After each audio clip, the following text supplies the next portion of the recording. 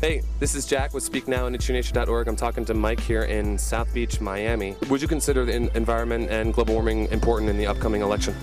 I would think it's the most important issue for the world, not just for the election. Everybody's ignoring, everybody's worried. We're spending money on bullets instead of beans and taking care of what we have already. The result has been that down here, you could see that it's dead. This is January, but if you have 60 and 50-degree days in New York, not many people are going to come down from the north, so it's actually affecting the economy.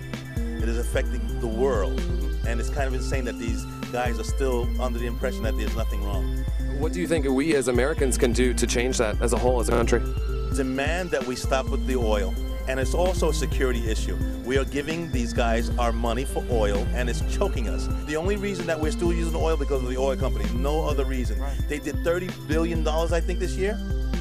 Probably more. So why are we paying $3 gas? They don't need it. There's no justification for it. It's just the oil guys, and anytime anybody tries to do anything good, they stop it. I would say that you're a supporter of renewable energies and anything really that can power us with the exception of coal and oil. I think the only thing that we should be using is the sun. It's rechargeable.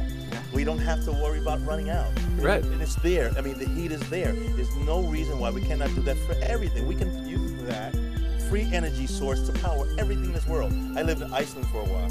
Wow, really? In Iceland, there is no heat. They do not pay for heat. And it's one of the coldest, believe me, I was there for a year. It is one of the coldest countries in the world, and they don't pay for heating. They get it's geothermal heat that they can take and put it around the world. There's no reason. The only way we're doing this is the greedy American businessmen. That's the only reason that this is not going on. There's no reason. Please, people, demand electric from the sun.